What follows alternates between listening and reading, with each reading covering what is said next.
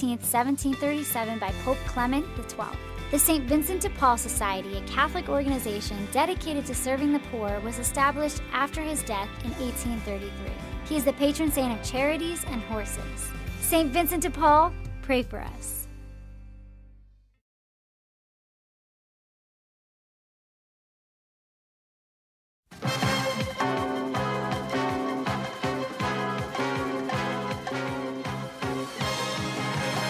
Angelica Live, brought to you from the Eternal Word Television Studios in Birmingham, Alabama.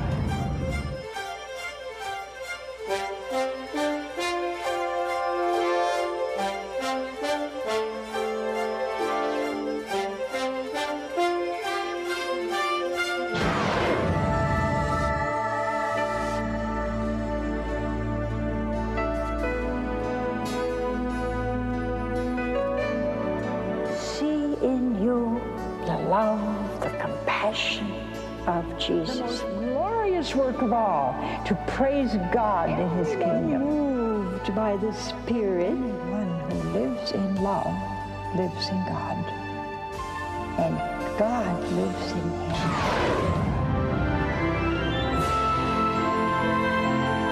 What a wonderful thing is our church. This whole network is built on trust. The essence of evangelization is to tell everybody Jesus loves you. We're all called to be great saints. Don't miss the opportunity.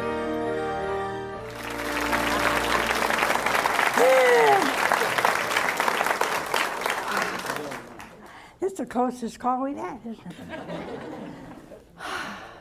I get all excited, see, because oh, hi, everybody. I get excited because I come and talk to everybody before the show, because my doctor wants me to go to bed after the show. Kind of boring, but... So anyway, here we are together. That's all that's important, you know. If we were together and we talk about Jesus, that's the ultimate. Tonight, I just picked out something. I don't know whether we'll stay on it long, because it's about a wedding feast. I don't know anything about wedding feasts. And so I speak from a point of ignorance. However, we'll see what the Lord does. You know, the parable of the wedding feast in Matthew 22nd chapter. It's interesting because this king, his son was going to be married, and so he has a big wedding feast. I don't know about the wedding feasts in those days, but if it was an Italian wedding feast, it was big. Big. And they practically spent all their savings on a wedding feast. You better stick together, kids, if you're Italian, because you just blew your inheritance, see? So this was supposed to be a big, big, big wing-ding. And our Lord compared it to the kingdom of heaven. And you'd say, well, why did he do that? Because we don't understand heaven. We don't even understand eternity. Nothing in this world lasts, you know. I don't know why all the buses that pilgrims get coming here all go kaput for some reason.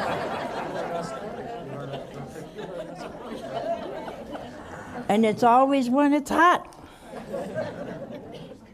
And the poor driver, you know, he was in the middle of the road, something. He didn't want to. He had to hit that rather than another truck, so he hit that, and so there they are. Waiting 2 hours? Mm-hmm. Well, we call that a pilgrimage. That's what we call a pilgrimage. Because it's supposed to be hard. It really is. We're not accustomed to having hard things because, well, we have nice cars and we have nice seats, and I got in a car not too long ago and it felt kind of warm. And I thought, gee, it's not that warm outside, you know. I was kind of jiggling around. I thought, boy, this is a hot seat. And it was. Somebody turned the heat on. And it said, you know, if you're cold, you can heat your seat.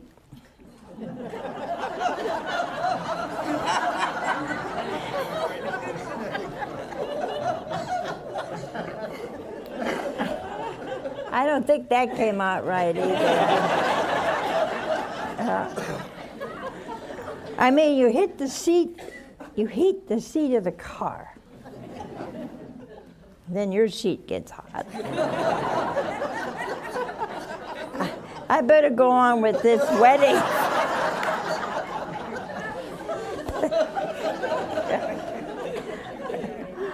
I have a feeling it's going to be one of those nights.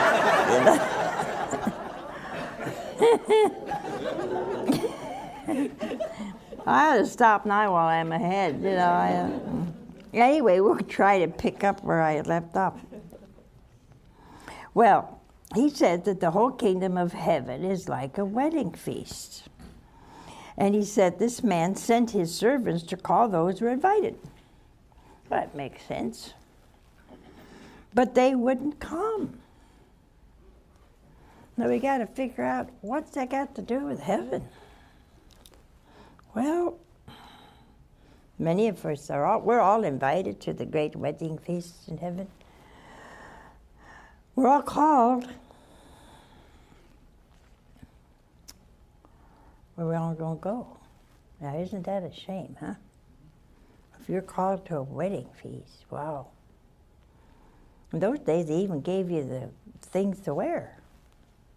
You didn't have to. They gave you your clothing, and you just walked in and ate and had a good time. And so our Lord says, well, this is how it is in heaven. I have invited everybody, to come to my kingdom. Can you imagine here that it says they wouldn't come? So the servants go and say, will you come to the king's son's wedding feast? No, I don't want to go. Well, will you come? You're invited. No, I don't want to go. How about you? No, I don't want to go. I'm too busy. Well, we do that today, don't we, huh? We're too busy for Jesus. We're too busy to pray. We're too busy to go and just make a little visit to him in the Blessed Sacrament. We're all too busy. Well, let's see what happens. Well, he sends some more servants. This is a persevering king. He can't believe it. Everybody's saying no. So tell those who have been invited. Now, he's still inviting. He's still after those who were invited. And he said that I may have my banquet all prepared. I have it prepared. My oxen and fattened cattle have been slaughtered. Everything's ready. Come to the wedding. Well, fattening, I don't know. I guess they ate pigs in those days.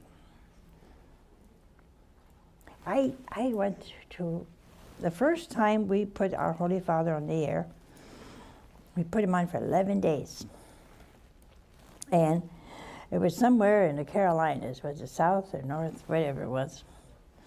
And before we started, the night before we started, they had a little pig. Well, I never saw a little pig, let alone look at it roasting. And the little guy was about this big. And he was going round, round, round. And the odor was absolutely fantastic. And I looked at it, poor little thing was going round. And I keep pouring stuff on it, you know, and I thought, oh, I was getting so hungry. It's the best meat I ever tasted. I know the pig didn't appreciate it, but I did. So that's what he's saying. The oxen are roasted, and it doesn't say anything about pigs, but fattened cattle, but they weren't interested. Oh, isn't that do something to your heart? They weren't interested. First they said no, and now they have no interest at all. One went off to his farm, another to his business, and the rest seized his servants and maltreated them and killed some of them. Oh, how ungrateful that is, you know? It is hard to imagine how ungrateful we can be. When you're too busy for God, you're too busy. You got to remember that. When you're so much involved in things that pass, they don't have anything to do with your daily life, or like soap operas. Oh. If you got time for one soap opera, you got time for God. If you got time to walk your dog, you got time for God. I'm not against dogs, so please don't write me any letters. Say, why don't you like dogs? I know dogs have to go. I wouldn't want you to walk in front of my house, but if they gotta go, they gotta go. It's a necessary condition when you have a dog. You can't tell them when, where, or how. They know. So, what do? You walk your dog. And I bet you walk your dog more than he needs to be walked. But you could pray. You can pray while you walk your dog. You can tell Jesus you love him. You can pray for poor sinners. You can pray for all those who don't go to the wedding feast. And we have a wedding feast every morning when you go to Mass. Are you sure you don't have time to go to Mass in the morning? Oh, it's too cold. Well, it's better than where it's too hot. Right? It's too cold. Well, what do you want? You want the Lord to come with a heated blanket like they do in the hospital. You're going to have an operation. They put you in these freezing operating rooms. I feel sorry for the doctors, you know. I don't know how they hold anything. You just, bleh. And then they come put a hot blanket on. You just came out of what do you call these little ovens? Well, they try to warm you up, but your nose is frozen by that time. And if he asks you which leg they're going to operate on, you don't know. So, I mean, we have a reason for everything in this world. Everything. But there's no reason, really, not to visit the Lord and not to pray. That's why you were created by God, see, to go to this wedding feast. And not only did they say no, not only were they not interested, they maltreated their servants and killed them. You say, well, I never killed anybody. Are you sure? I said, yes, I'm sure. I've never killed anybody. Are you sure? Have you killed them by verbal abuse, telling somebody how dumb they are? Well, even if they're not, they're going to be. The more you tell them. Are you sure? Are you sure you haven't stolen the faith away from someone by telling him something that wasn't true? Have you diluted the gospel and diluted the doctrines of the church? And maybe made somebody lose their faith? Well, you see, it's worse to kill the soul than the body. Worse because you take away faith from somebody, that's pretty bad. First of all, you don't know if they'll get it back, you see. And then you don't know what their life's going to be like without faith. Wouldn't it be hard not to have faith, huh? Wouldn't it be impossible if you couldn't go into a church and just talk to Jesus about your problems? And see, when these people killed these men, these servants, and then insulted the king, they were stealing away from the king his whole kingdom. You can go and you say, are you going there? No, I'm not going to go. Why? I don't like it. Okay, I won't go either. You ever do that? You know, we all do that. We just copy everybody. We don't have original ideas. Are you going to the game? Nah, they're not going to win. Well, they probably won't if somebody don't cheer them on. You need encouragement. I never was successful at football games. I always rooted for whoever made a touchdown.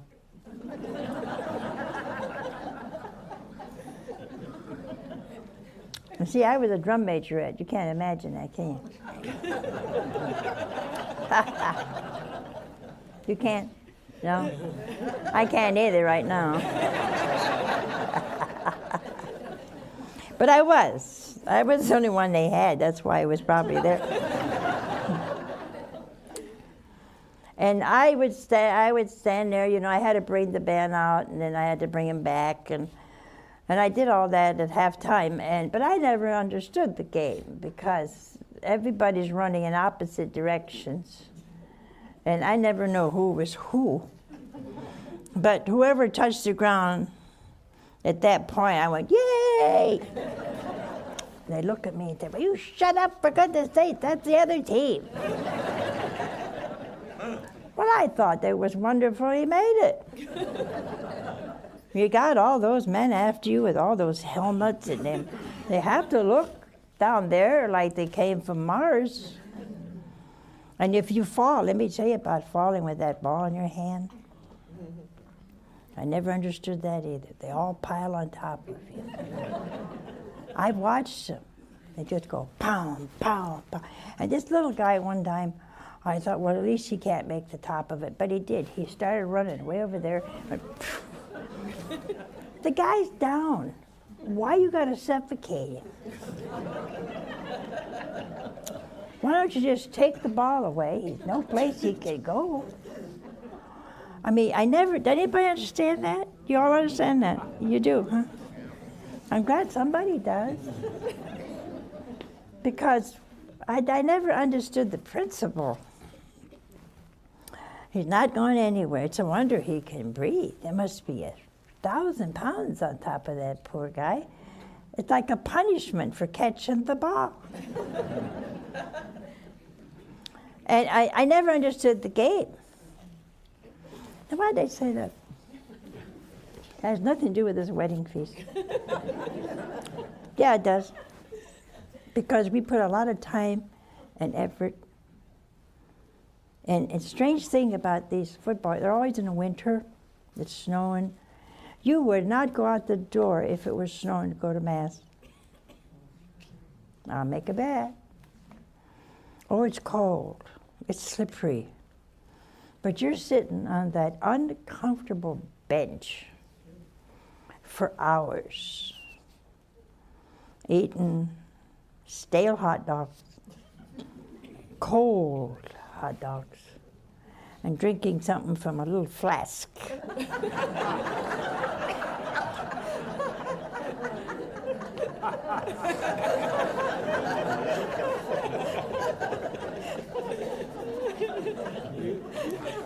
And I don't think it's hot tea. Well, if you do that, I would imagine for 45 minutes, you won't know who's playing who. But you're keeping warm, right? Well, I think I wouldn't want you to bring a little flask to Mass, though. That would not be good. I think you could bundle up, though, and go to Mass. See, I think that's what our Lord doesn't understand, no more than this king. I mean, this was a free meal, and all you wanted to eat just to celebrate a wedding. And there was no reason to do this. To say there's no reason for you to miss Mass because it's cold. Well, my friends, there is a hot place. And if you ever get down there, there's no coming back. See, well, you say, you mean I'm going to hell for not going to Mass? It's not whether you went to Mass. It's a matter of indifference. See, I don't want to go. I'm not grateful. I don't want to be there where Jesus was always and is always there. See, the Father has an awesome attribute. He has many attributes. And the one I admire the most is that everything is now. There's no past, no future with God. Everything is now. So when you go to Mass and I go to Mass, I am at Calvary now. There's a beautiful Negro spiritual that says, were you there when they crucified my Lord? What a beautiful song. Well, you can be there, every man. See. Now, see, I don't think when you die, our Lord's going to understand that you had all the ambition and all the gumption to go to a football game with your little flask and not to Mass. See, that he's not going to understand that. No more than this king understood. So now the king was furious. He was furious. And what did he say? He dispatched his troops now. Oh, hey, we're in trouble. First it was his servants, now his troops. He destroyed the murderers and burned their town. Oy, ay, ay, ay. Then he said to his servants, the wedding is ready. But as those who were invited proved unworthy, go to the crossroads in the town and invite everybody you can find. Isn't that wonderful? That's the rest of us. You bunch of sinners out there.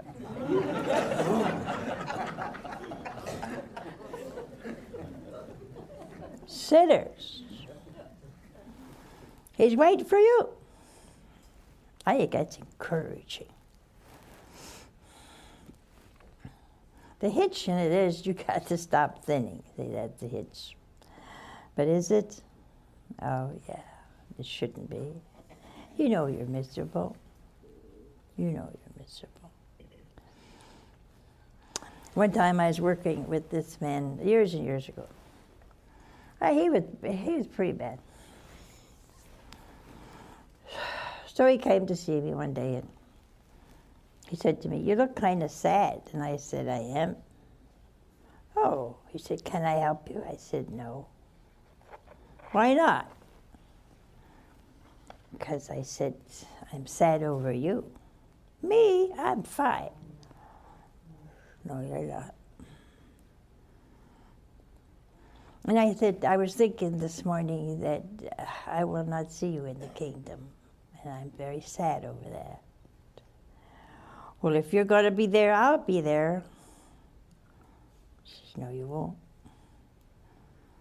Because if you don't stop what you're doing," and I've been working on you a couple of years now, and I can't work anymore because I'm wasting my time, and you're getting more hard in sin, and so I feel bad about that, and I feel bad that God has this wonderful place for you, a joy and happiness. You're not going to go. So I said to him, I said, "I think you better leave, huh? You're not listening to what I'm saying. You better go." Well, he turned as white as a sheet, and he left. But he came back a week later. He said, "You mean heaven is for me after all I've done?" I said, "Yes. All you need is one confession. It's free. The wedding feast is free. You feel like a new man." He said, "You mean I can go to heaven then?" "I don't know if God's going to take you then, but at least you're ready." Well, he went. It was years and years, and he went to confession. And he's been straight ever since. But we don't understand what we're forfeiting. That's what's right. We don't know what we forfeit. Little Jacinta from Fatima, the children were seeing hell while the people were, and seeing the Holy Family while the people were watching at the sun coming down.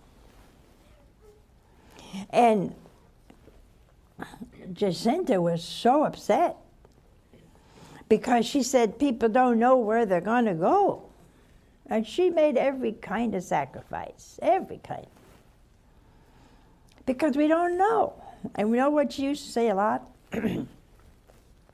She said, "Oh, sweet Mother Mary, why don't you show everybody hell? Then nobody will go there." Well, I don't know.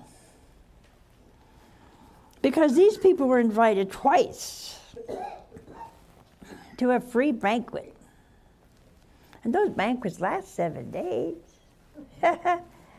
Boy, you could get wound up by that time.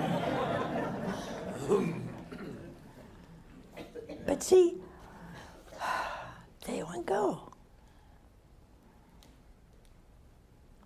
There's somebody out there who won't go. Don't you think it's kind of foolish? That you can be happy forever and never ending? See, we don't even understand that. We don't understand what heaven is like. It's absolute, total joy. And there's nothing taken away from you. I met somebody the other day, and I said, "How you doing?" He said, "Oh, I'm wonderful, but I know what's going to happen." I said, "What?" "I'll feel miserable sometime this week." I said, "How do you know that?" "'Cause it always happens, you know. Our Lord warns me ahead of time by giving me some joy, and then clunk, something happens to me. Oh, what a terrible way to think of God.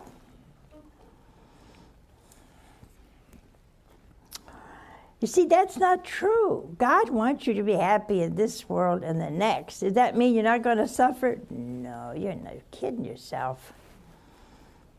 Getting out of bed is a pain. Don't you think it's a pain the older you get? Huh? You don't jump out of bed anymore. I was told when I was a young postulant, and that's many years ago, when you get up, when you wake up, get out of that bed like there was a fire. It took me a while to do that.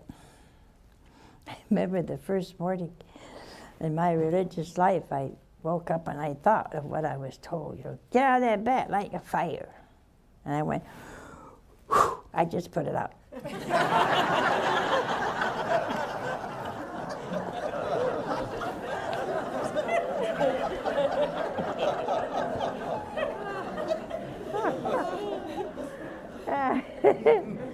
Oh, dear Lord. I also remember the morning I really determined I was going to get up, and it was cold, really cold. And we used to have a little, I guess like these old-fashioned not jars, but basins. Huh? And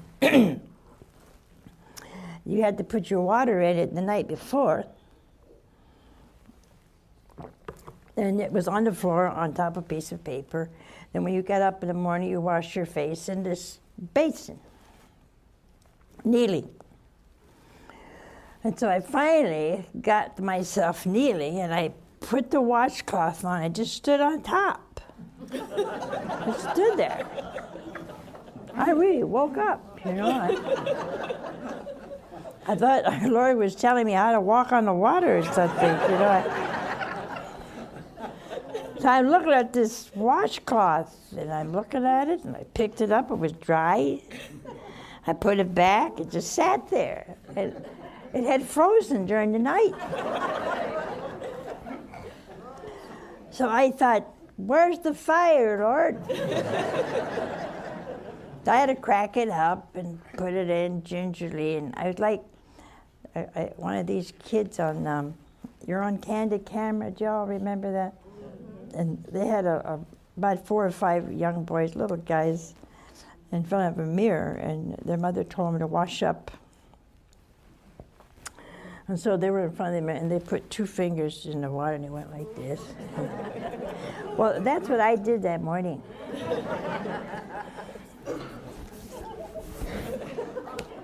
I wasn't clean, but I felt better. But see, all these little things, and it's a little thing, you know, a little thing, are just so aggravating.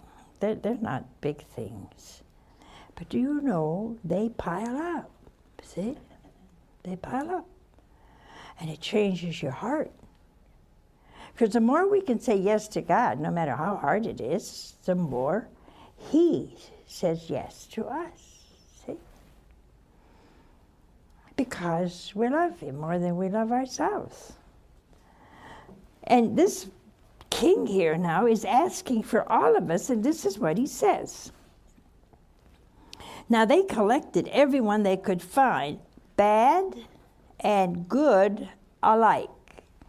Now, all of you haven't been to confession for years. You better go. The wedding feast is ready. The wedding feast is ready. Go. Get that garment on you. The garment of holiness, the garment of sanctifying grace, the garment of being clean inside. Really clean. Nobody can be in a state of sin, real serious sin, and feel clean inside. We can't. You may say so, but it's all a lie. It's not true. It's all a lie. Because remember we talked about conscience not too long ago? You know, it's going to come up. Now you take another drink, and that might help a little bit, but don't help at all. Because when you finally wake up, oh, now you got a headache, your conscience is bothering you, you feel guilty, miserable. You see, our Lord is saying here, you have to say yes. Now, we've had all the good and the bad in this wedding. And what does the king say? He goes out and says, go out again. So the servants went on the roads and collected together everybody they could find. Now here's the problem. When the king came in to look at the guests, he noticed one man was not wearing a wedding garment. Now you say, well, what's bad about it? You got the bad, you got the poor, you got the rich, they're all coming. They're too poor to buy a wedding garment. The host provided the wedding garment. All you had to do was put it on. That's all you had to do. So the king said, hey, why don't you have a wedding garment? The man was silent. And the king said, bind him hand and foot and throw him out in the dark, where there will be what? Weeping and gnashing of teeth. For many are called, and few are chosen. Now, what does that mean? Does that mean our Lord calls you and then changes his mind? No.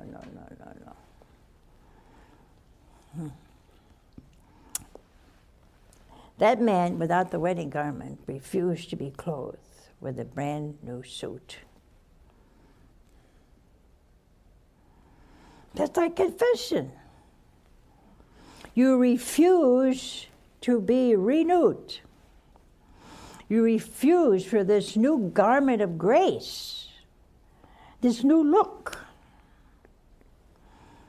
You know, it's wonderful to think about confession. You may be old, bald, or half blind. You could be, have all these wrinkles on you, and you feel young, but you're old.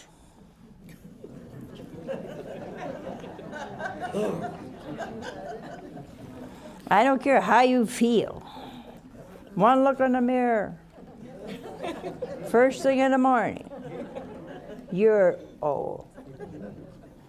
Now, you can do what you want to make yourself look better, but you don't. You don't look better, you look old. If you're old, you're old. You can't change it. There's nothing worse than an old gal with a miniskirt, I can tell you.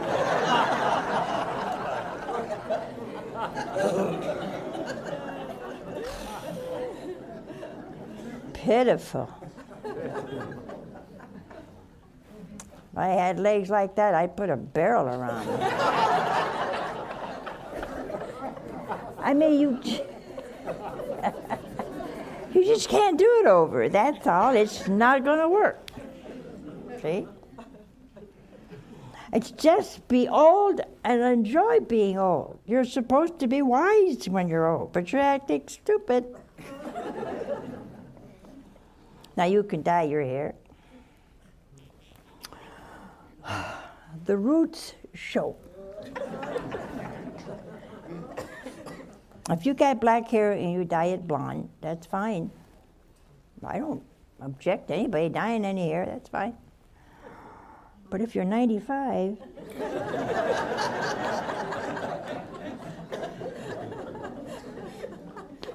not gonna work. Everybody knows the truth. See, we know the truth. So, no matter how old you are, act like it and look like it, because that's what you are. And when you die, though, see, that's the beautiful part of all of this is,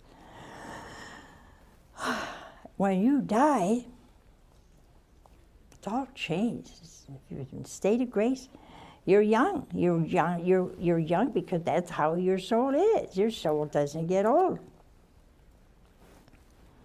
Never gets old. It's always there. It's always present. It's always young. That's why you feel young, but your bones don't move. See? I mean, isn't that true? You feel like you always felt when you were 12, 14, 18, 20, 25, 30, 40, 50. That's your soul is young, and you're trying to keep up with it. You can't. Until the resurrection, that old body is going down. But that's okay. That's where wisdom shows. A happy old person is almost majestic. They shine because they're happy with how they look and how God made them. See, you're answering the call. You're answering the call. See, because it's the soul that matters, not the body. Not the body. I had two sisters we transferred to our crypt at the temple. One was dead 18 years, the other 16 years.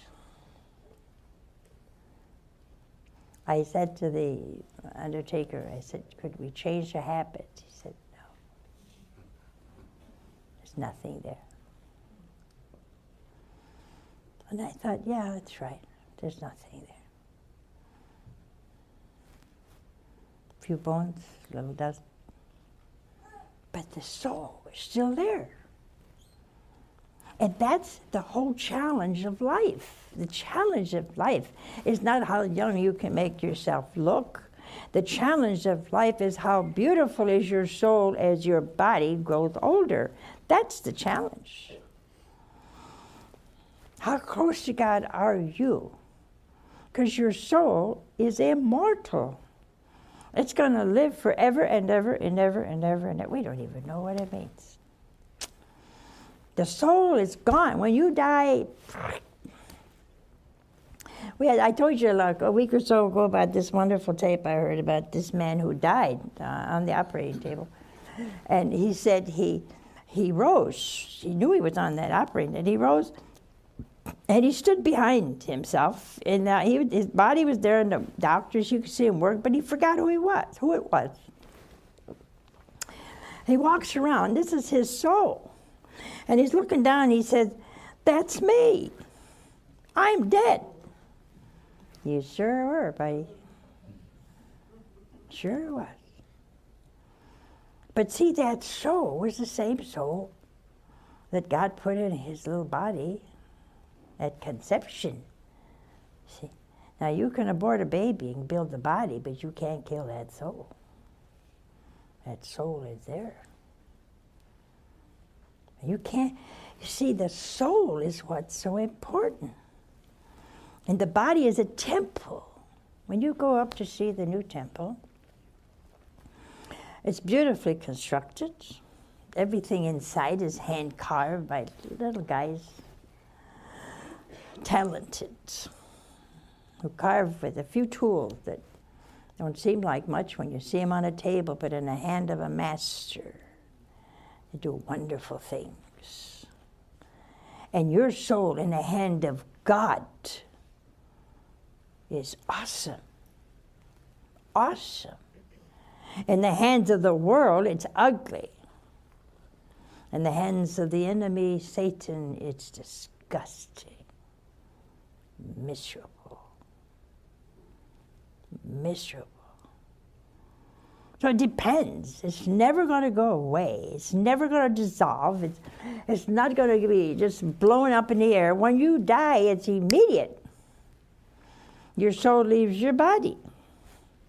That's why you're dead. And now what? See, that's the whole problem. I wish I could get it to you. The soul is gone. When that body dies, it's gone. Now, you could have a body in a casket, but that's just a body. The soul has met its creator and been judged. We call that particular judgment. And you're happy if you go to purgatory, because once you've seen God, oh, you're so sorry. You want to do anything you can to make your soul beautiful so it can face God face to face. See? And see, we spend waste so much time in this world trying to make everything right. And we do everything to make us look better. Well, that's fine. I wouldn't want anybody to look miserable. But I think we ought to spend some time on our soul, keeping it clean, away from grievous sin, going to confession often. Would say, how often? Well, I go once a week. So what do you say? A lot.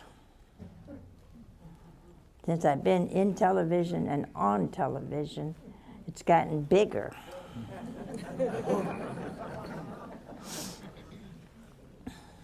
But I am sorry, and he knows that. And he forgives readily and quickly. See? We have a call. Hello? Hello, Mother. Hey, how are you? I've been better, but I want to thank you for taking my call and thank you for your guidance over the years, and that's one of the reasons I called in. My name's Debbie. I'm from New Orleans. Uh-huh. And you were speaking before about how God wants us to be happy here on earth. Yes. And I've read that in the Scriptures, and I understand that, and I understand He wants us to have His peace. But over the last 7 years, my entire family, and we are very devout Catholics, we have been beset by one major tragedy after another, including the death of my very young husband, almost losing my mother, my sister's husband leaving her with non-support. I mean, I could go on and on, but the bottom line is this. And we pray. We pray constantly, and we have not lost faith in God. But what I don't understand, and I guess because St. Bernadette was my confirmation saint, and I know a lot about her, is I know Mary said to her that some of us, that she could not have happiness in this world. Do you have any feelings, or does the Holy Spirit guide you in any way to give me an answer that maybe Is this a test? Is this something that we just have to go through to show our love for God? I mean, what are your insights on that? What Our Lady said to Saint Bernadette is, I do not promise you happiness in this life, only the next. Happiness in the world is a happening. It's a happening, and it goes. The Lord never promises happiness. In no translation of the scriptures do you ever read, I give you happiness. I give you joy. Joy. And joy is not a feeling. Happiness is a feeling. Joy is a deep awareness that you are loved by God, and that nothing happens to you that is not for your good. And so that takes away the anguish, the doubt, the anger of saying, what am I? Is always something else happening to me. But you see, if we understood our soul, if we understood that it is our portion to suffer, what did our Lord do except to love us, and his love got him crucified? But what saved us? What is it that gave us the ability to die and to enter the kingdom? His love. But he didn't get on top of a mountain and say, I love you, I love you, I love you. No, he got on a cross. He got on a cross. And he stretched out his hands, was nailed to that cross, and said, I thirst. For what? For water? No. For your love. Crosses in any form, physical, mental, spiritual, are good signs. You say, oh, tell me that one now. No, it's true. Padre Pio said if we knew the value of the cross, we would covet it. Well, I don't see too many people doing that. They're not. These trials also can be a test for your family. He said to Peter, how much do you love me? Do you love me more than these? And Peter before he said, yeah, all these will deny you, I will not. But it took a cross and humility to tell Peter, yes, Lord, I love you. Then our Lord said again, do you love me more than these? He would say yes. He said, I love you. And every cross we have brings us closer to the Lord. Why? It detaches us. It makes us aware we do not have here a lasting city. I don't know about you, but I am appalled at how fast time is going. It seemed like yesterday was January 1st, and it's the middle of September. And you say, well, why are we going so fast, Lord? It's fast. You say, life is fast. At every cross you have, say, thank you, Jesus. Do we understand it? No. Does it feel good? No. But maybe our dear Lord wants you to pray for poor sinners.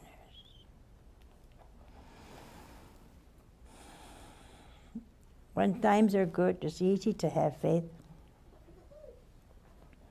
It's in the cross that our faith is proven. Our Lord said one time about forgiveness and love, he said, if you only love those who love you, do not the pagans do this? And so I would suggest that sometimes when it just seems too heavy and you can't seem to carry it again anymore, go somewhere in a church where the Blessed Sacrament is, or just in your living room if you can travel. Say, Lord, I thirst for your love, for your understanding. Give me strength, give me courage. You can't look at Our Lady, that awesome woman, the greatest creature ever made by God. No one will ever equal her or even come close.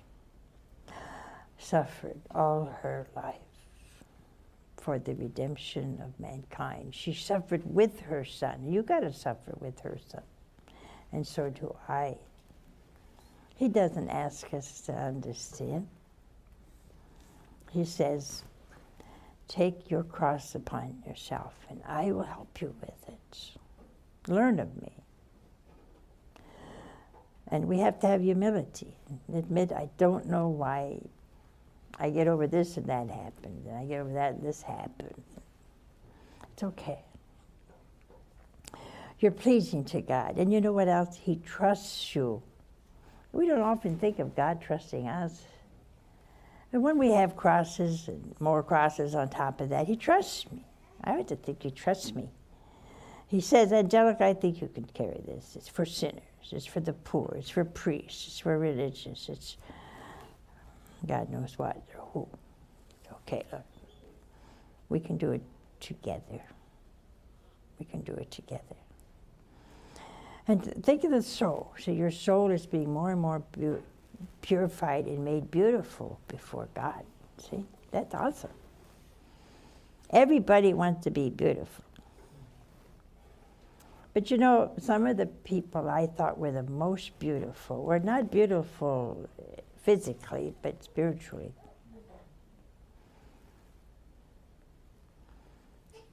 There's a little note here that says a father is contemplating suicide because his son just died. Don't do that. Don't do that. You may never see your son again. It's in life that you will see your son again. It's in life that you will feel his presence again. It's in living. It's in living that you will understand why he died.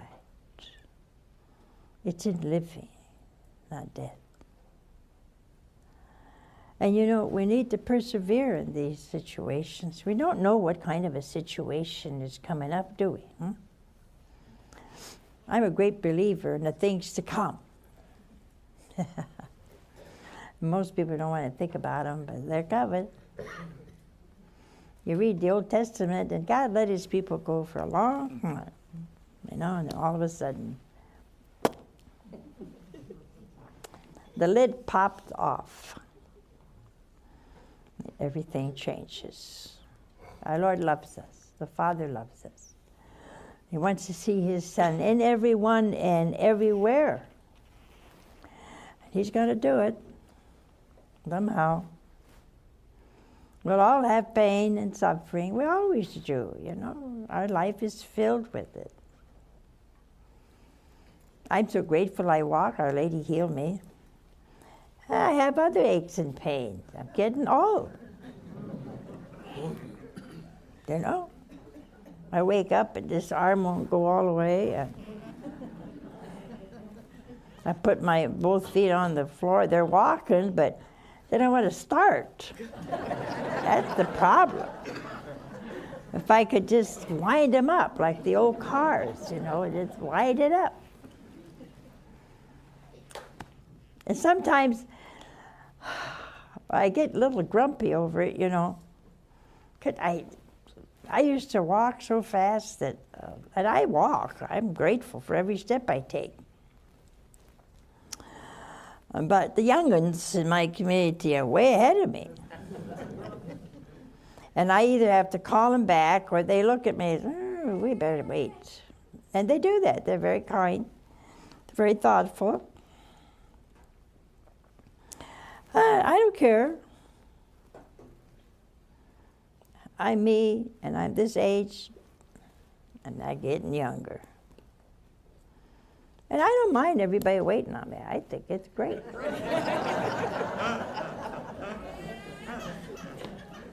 These people who spray your houses for bugs, they're always around because we live in a farm and there's more bugs than I ever thought existed. And they're all on our farm.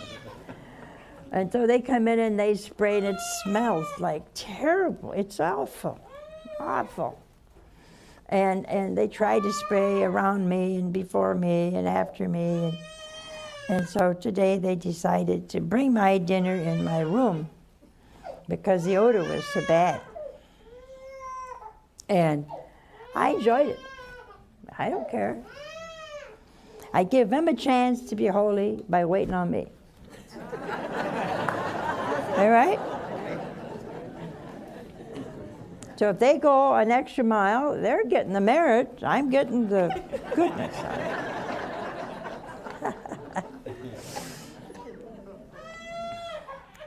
I would like you to know that God loves you infinitely. He wants you to enjoy that banquet forever and ever and ever. He wants you close to Him so you could have that joy. It's awesome. That no one can take away. So hang in there. Be faithful to the church, to our Holy Father, and imitate Jesus. And I'll see you tomorrow night. Bye now.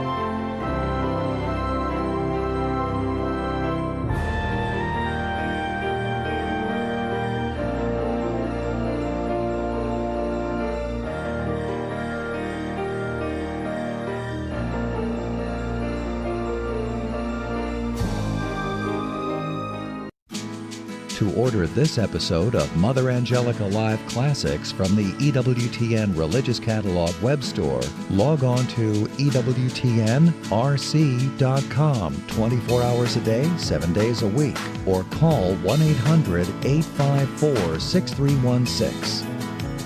Coming up, stay tuned for Women of Grace with Johnette Williams, next on EWTN. I'm Jerry Usher. And I'm Debbie Georgiani. On our radio show, Take Two with Jerry and Debbie, our audience often brings us their concerns.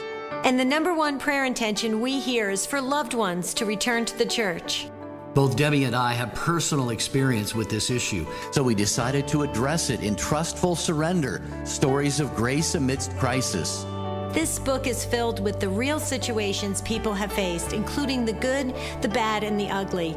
And each one offers meaningful insights and advice for concerned parents and grandparents.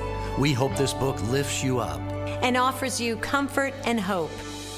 Trustful Surrender, Stories of Grace Amidst Crisis by Debbie Georgiani and Jerry Usher. The latest release from EWTN Publishing. Now available at EWTNRC.com or call 1-800-854-6316.